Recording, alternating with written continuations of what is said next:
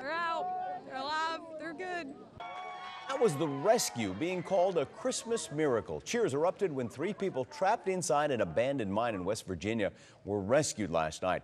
They had been trapped since Saturday. A 4th friend got out Monday and told rescue crews where to find the other people. We appreciate every one of you guys, everybody who was involved in searching for us. I just want to thank you with everything inside of me. This is the biggest lesson I've ever learned in my life. This is a life-changing experience for me. Definitely. Officials say they went into the mine to get copper wire. It was thievery, according to some. Now there's a criminal investigation into their activities.